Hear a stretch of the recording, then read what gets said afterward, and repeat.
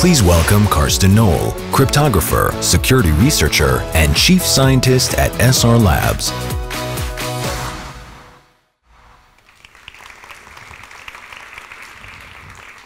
Thank you very much. Honored to be here at this fantastic event. I'm Karsten. I'm a hacker, but also responsible for security at some very large organizations, one of which I want to talk about today. Let me start with a question for you guys, though. Which of these two persons will fully digitize their lives faster? We'll come back to the answer a little bit later, and it will involve legacy, right? Which is what I want to talk about today. Legacy, specifically legacy and how it makes our security life a lot harder. And I want to talk about a Greenfield startup, as Greenfield as it gets, the company where I've been helping run the security team for the last 3 years in India, where this gentleman lives. This company is quite literally a Greenfield company, because where we work today is where Greenfields were just a couple years ago. It's a very ambitious startup, the largest startup ever attempted, 25 billion invested so far. It wants to bring a new life, an internet life, to the Indian population. And in fact, their name is Jio, which is Hindi for life. It is a mobile network, but also a digital services provider, having cloned Netflix and Dropbox and WhatsApp, even PayPal, an entire bank, you name it, the entire internet life in an Indian flavor. When I started there, I was impressed by Indian scale, of course, but they keep surprising me over and over again. Last year we said, let's bring a few people in to test our network. We hadn't been live at that point, so we started giving out SIM cards to our employees and their friends. Soon after, we had over 1 million people testing our network. That gave us the confidence to actually do go live, and then less than 6 months after that, we had 100 million people with our SIM cards in their phone. So massive scale, but fortunately for the security guy, complete greenfield. There's no legacy technology if you only build a 4G network. 4G replaced everything in telco. These components that didn't exist before 4G, even the protocols that they speak to one another, didn't exist before. So clean slate, nothing to worry about, I thought when I started there. But then you zoom in and you find all of these security measures in the 4G protocols to be optional. And of course, vendors are lazy and they do not implement anything optional. So you end up with the most modern network that has no encryption at all. Huge step back. And if you look at these boxes, as I said, they didn't exist a few years ago. Even the names didn't exist. But the vendors lazily just copy-pasted some existing technology. And when they were born, these boxes, they already had 10 years of legacy built in. And then speaking of managing these boxes, right, telco admins, they have been doing the same job for many years, and they preferred protocols from the 80s and 90s. And the boxes do not support things like central authentication, so you have to go to each of the devices individual to create accounts, change password, so people leave them at default.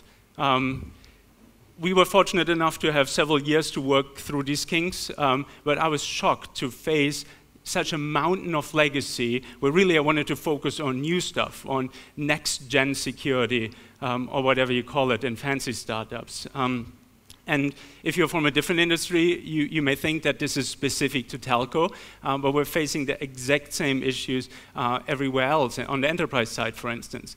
We wanted to get rid of the most dangerous legacy, from my perspective, passwords. Right? In India, fingerprints are very common now, so we wanted to replace our enterprise users' passwords. We have 60,000 employees, but also 500,000 partners who need to use our system. Wanted to replace their Active Directory passwords with fingerprints. Not possible. Huge effort went into this. It just isn't possible. You're tied to this legacy. Right? Now, Windows being a very old operating system, you may think that new operating systems are better in this legacy regard, but we face similar challenges with Android, because we reached an almost saturation of 4G phones in India now. Every Indian 4G phone has one of our SIM cards in them already. We need to produce phones now to keep growing, and we couldn't find a single OEM phone vendor who would give us a fully patched Android phone. They always say that they installed patches, but many of those patches are forgotten, right? So even a relatively new platform like Android is already an accumulation of many years of security legacy mistakes, right? And of course, then there's the biggest legacy of all, if I may call it that, the employees, right? Most of which, or a majority of which, will give out passwords when asked over email or over the phone. And for most of them, you don't even have to ask for the passwords because they're so weak you can easily guess them, right? Company name, whatever, right? Now, we were able to drive down these numbers significantly, but using none of the common wisdom, none of the awareness trainings and whatnot. And as a CISO, with all of these legacy issues, I feel left alone by the vendors, right? I wish that for every 100 startups doing something advanced on endpoint malware, there'd be one startup that helps me patch my operating system in a more innovative way.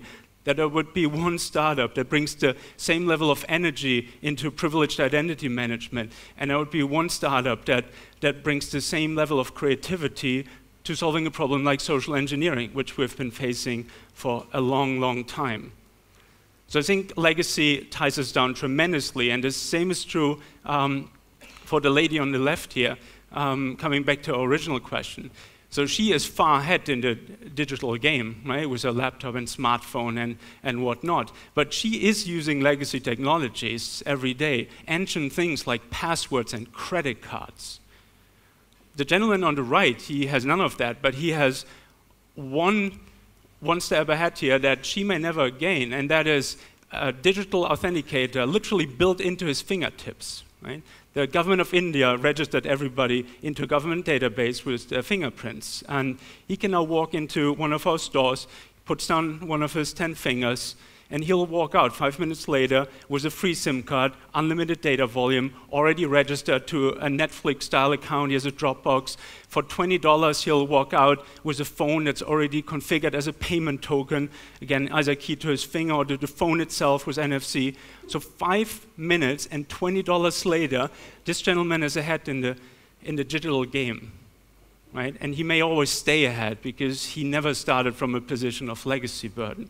And I think the same is true for our industry, right? Where if we do not start cutting legacy issues, everything else is lost too. We are focusing way too much on solving new problems rather than the old ones we couldn't solve in the last cycle, right?